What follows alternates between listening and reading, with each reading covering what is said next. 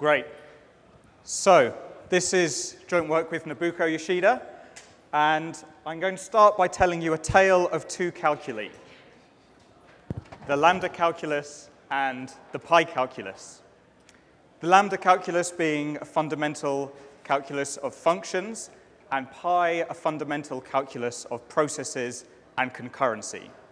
Now, these two great fundamental elephants are actually quite similar. And this was formalized in 1992 by Robin Milner, who showed that you could take lambda terms and encode them into the pi calculus, so you could represent functions as processes. Now, since then, Alonzo Church introduced the lambda calculus, he then added the simple type theory, which refines the set of possible lambda terms into strongly normalizing terms. So that's a sort of refinement on the lambda calculus. And as a kind of parallel to that, there's the concept of session type theory, which refines pi calculus terms. It gives a subset of terms over here. And it was shown by Tonino, Carries, and Fenning in a really nice paper that simply typed functions can be encoded into session-typed processes. And actually, this follows Milner's encoding. It shows how genius that encoding was, and that it gives you a way to transport over function types into session types. Now, I like to describe simple types as what a computation produces and what it takes as input. And session types have some element of that, but they're also a bit more fine-grained. They also describe how a computation proceeds with the sending and receiving of channels. Now, on the lambda calculus side, there's another notion of a behavioral type that describes how a computation is produced, and that's the notion of an effect system, which describes impure aspects of computation. And that was introduced in the 80s. You can describe various effects in your program. And then there was this really nice paper, actually at Popple in 1994, that showed a very general effect system, and they instantiated it for concurrent processes. So I was looking at this paper and I was thinking, okay, so what's the difference then between this kind of effect system and session types? Are they the same? What's the relative expressive power of effect systems and session types? So part of this work goes in this traditional direction, encoding things from the lambda calculus world into the pi calculus, and we show that you can embed effect systems into session types. And in fact, we don't just do this for the lambda calculus, we do this for PCF, and PCF with parallelism, and this kind of rich algebraic structure of effects, which I'll talk about. But then we do something that's even more novel, which is to go back the other way, and we show that PCF with a parallel construction can actually be instantiated to encode the pi calculus with session types. So we can go back the other way from the pi side to the lambda side. So the paper is basically in two halves on these two bits, and I'll just give you some little details and hints of how that works and a flavor of it today, but there's lots of details in the paper. So we've got these two type systems. PCF type and effect systems are of this form. You have some term M of type tau, which can produce some effects described by F in some value context. I'm going to have some rich algebraic structure, which I'll explain in a bit. And the pi calculus has a process P, and the session typing will add an environment which describes the behavior of that process along some channels. So there's an environment which maps channels to their session type, and also a value environment. So I appreciate that session types maybe aren't very well known to all of you, so I'm just going to give you a quick primer. In this talk, I'm not going to show any I'm not going to show much syntax. It's mostly going to talk about the type level. So just a little primer. Session types can describe sequence of send and receive actions, so sending a tau and receiving a tau. So for example, if I have a channel on which I send an integer, its session type describes that an integer send is happening. And this also works in a higher order way. So say I've got a channel D over which I receive a channel E, and then on E I send a bool. Then the session type describes this behavior. I'm receiving a channel, and that channel is going to have a bool sent on it. Now there's a notion of alternative behavior. So you can offer a choice between n labels. It's a bit like a variant. or you can select a choice from amongst these different behaviors. And core to the session type idea and how it guarantees communication safety is the notion of duality, which relates sending, receiving, offering, and selecting. So the dual of a receive type is a send type, and we can define this dualizing function recursively. And similarly, the dual of offering a number of label choices is that someone selects one of these choices. So this is just a fragment of the duality function, but it's quite important in the safety of the system. So how this comes about is that if I've got a process P, and I use one end of a channel in an S-like way, and I use the other end of the channel in a dual way, and that's the other end of the channel, the dual endpoint, is denoted by C bar, then these kind of behaviors line up, and we have a safe communication behavior, and we can bind this channel, and that creates a new channel. So here's an example of something that's wrong. We've got a process P that sends 2 integers, and we have a process Q that on the opposite side receives 1 integer. We put those together, but this is ill-typed because every send needs a receive. And in the parallel composition, we have this operator that checks duality on both sides. And we have some other things in there as well. We've got some recursion in session types, a notion of replication, and this item here, end, which says that we're not going to use the channel anymore. So a very brief reminder about effect systems. Traditionally, you see often you see the sequential part. We have some monoidal structure that describes how effects are composed sequentially. So for just the lambda calculus, if we've got a function, if we've got an expression m with effects f, it has some free variable x, and we abstract on that variable, then we encapsulate all those effects. They're latent, they're waiting to come out when we apply the function, but the function is itself pure, so it's marked with I. And then the app rule here describes the left to right call by value. It sort of shows us that we've got a call by value evaluation order here. We've got some term m, which can produce some effects f. It's a function which, once it's applied, has effects h. The argument has effects g, so when we do the application, we get those effects combined together. Now, this sequential structure is actually something that exists in session types as well. We've got this notion of prefixing with send and receive actions, and we can think of this as the difference between consing onto a list and concatenating lists. And we have end, which is the kind of pure behavior. We're not doing anything with the channel. And sort of key to the developments then in this paper is that session types and rich effect systems have the same structure. They have very similar structure, and we exploit that in the encoding. So we also, in our effect systems, have an operator for combining effects in a conditional, and this relates to selection and branching. A notion of repetition, a kind of cleany star operation. This relates to fixed points and the notion of replication in session types. Sub-effecting, when we approximate effectful behavior, relates to subtyping. And an operation that describes how you compose effects in parallel relates to the predicate that checks that your use of channels is well balanced in a parallel composition. So there's kind of structure on both sides which is related. So in the first part, what we do is we take PCF terms with some general that can be parameterized for some particular notion of effect. So it has a general effect system, and we embed this as a process, so syntactically. But this is also typed, and we have some parameters to this encoding. Processes don't normally return a result, so we have to nominate a channel with which we're going to use to send our result at the end. That's R. And so when we type this, we have a channel R over which we send our tau. And then we have this special channel, which I'll call the effect channel, which is a channel over which we're going to perform our effectful behavior. So its session type is calculated from the effect information in our PCF terms. So we've got interpretation F here, and I'm going to give you an example of that in a moment.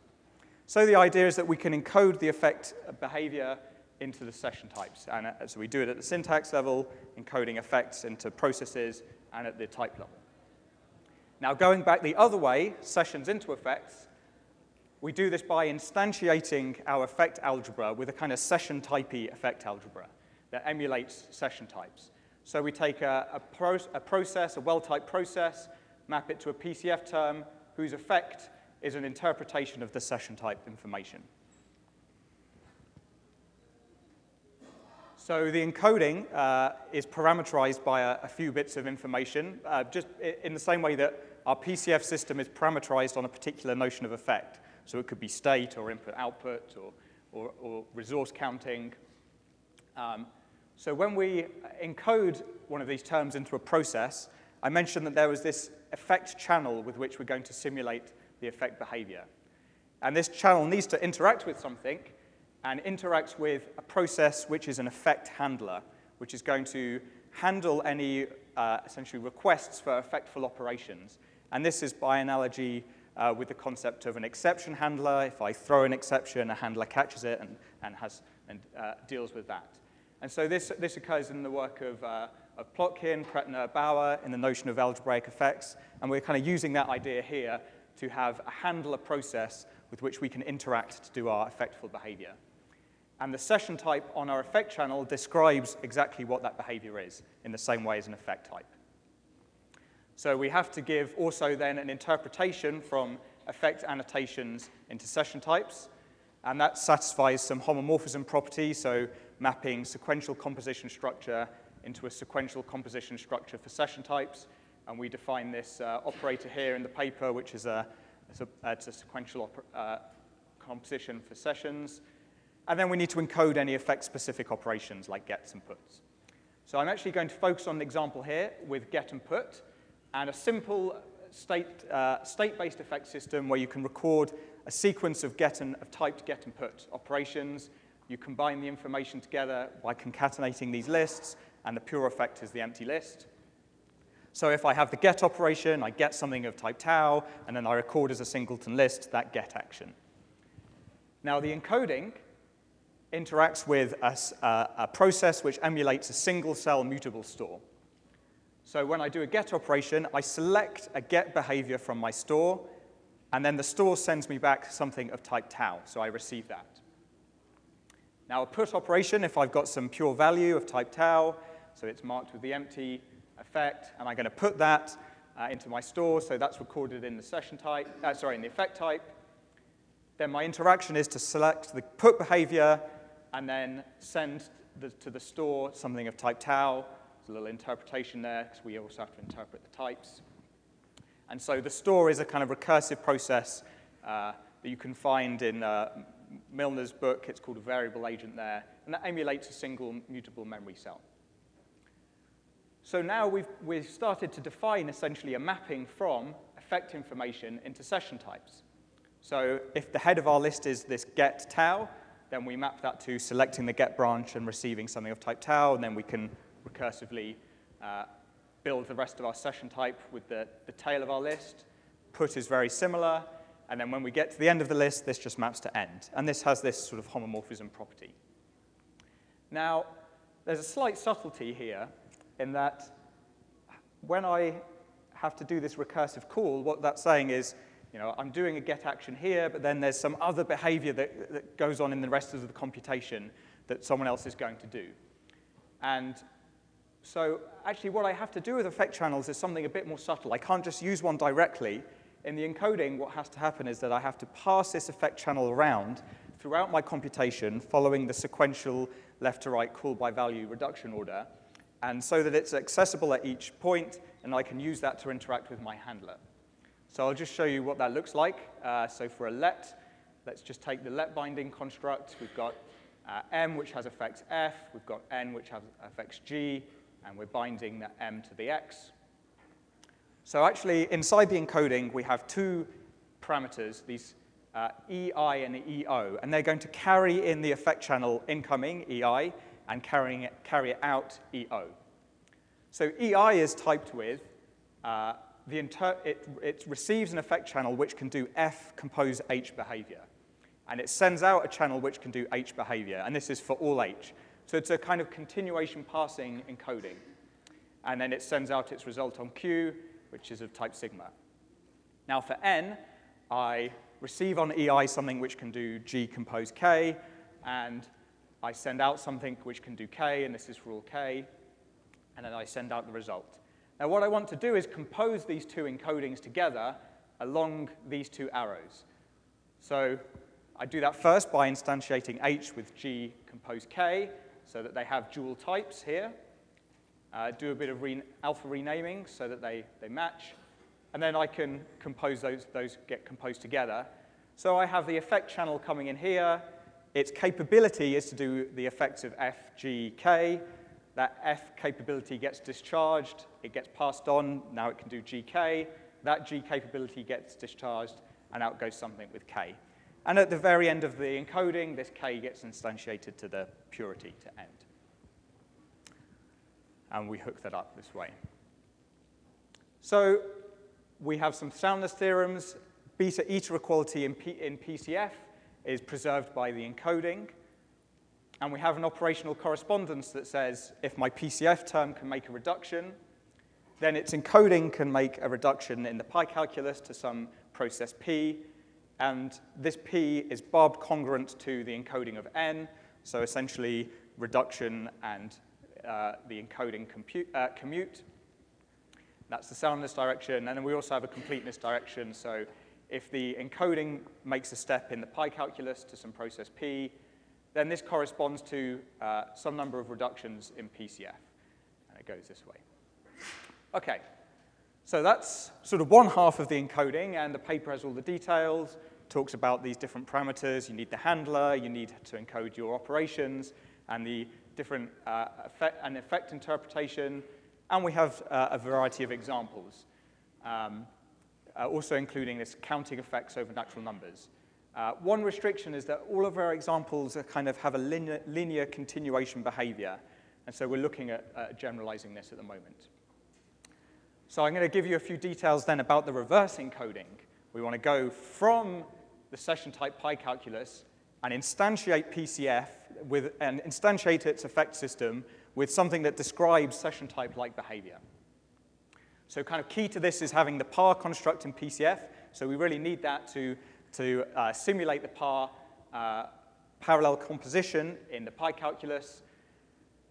And then we instantiate the PCF effect system with finite maps from channels to some representation of session types. It's quite similar, but with some slight permutation. And then we build up this effect algebra to replicate all the kind of session type things that go on. So for example, for the parallel composition, we replace this with a predicate which checks that things are balanced, checks that session types are balanced. Then we instantiate the operations with pi calculus-like communication operations, send, receive, new. And then there's an operational semantics based on queues. So this is how the basic send and receive operations look. They're functions which have a latent effect which describes the session behavior on this channel C. So I receive something of type tau, and in the effect, I have this little map which says that C is a receive effect. And send is similar. Then the sequential composition operation for effects looks at when you have if you've got a channel which you use in an S-like way, sequentially composed with some computation which uses C in a T-like way, then these get composed together. So the encoding is kind of fairly straightforward, but we have some slight different representations going on there. A very small morsel of how this looks in the syntax. It's actually much more straightforward syntactically in this direction, but this is a pi calculus term sending a V, and this gets turned into a let with this send, and then sequentially composed with the interpretation of the rest of the process, and receive is similar like this. So that part's kind of more straightforward, and you can see it in the paper. The sort of complexity in this direction is getting everything inside of the effect algebra. And we have a similar operational correspondence. I'm kind of a little low on time, but basically similar to before. If the pi calculus makes a reduction, then its encoding into PCF can make a reduction, and what you end up with is something which is beta-eta equivalent to the process the encoding of the process Q after the reduction. And then the converse of that direction. So it basically shows that when PCF makes some steps, those steps are simulated. Sorry, when the PyCalculus makes some steps, those same steps are simulated in PCF. So we actually use this to build a prototype, and this is our artifact. So we take the sessions into effect PCF encoding. We combine that with an approach for embedding effect systems into the type system of Haskell.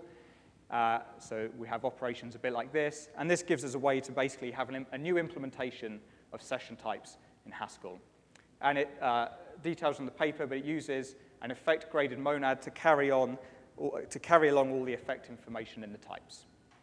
Okay, so there's two parts: effects into the session calculus, and that shows how expressive session types really are. There's so much power in there.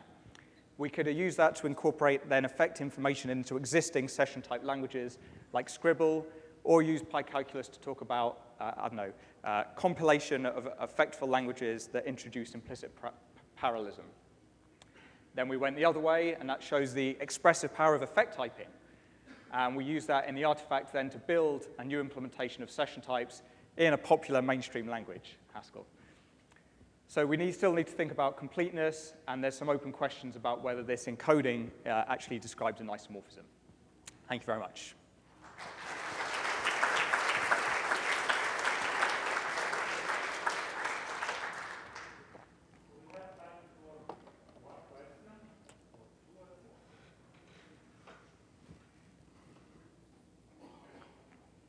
So I did have a question, which is in the transformation from, good presentation, by the way, in the transformation from the sessions to the effect system, no, from the effects to the sessions. Yeah.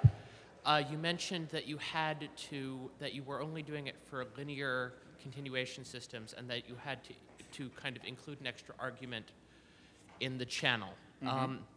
This reminded me of something which is very different, but related, I think, of how you can, in a completely pure language, you can get rid of state by just passing around the value everywhere. Yep. Is this a more limited transformation than that? Is this when you go from effects to sessions, is this more local than that? No, it's actually quite similar. It's actually quite similar. Yeah. It's a very similar concept. It's a bit like compiling various kinds of effect into the continuation monad. It's a bit like that, but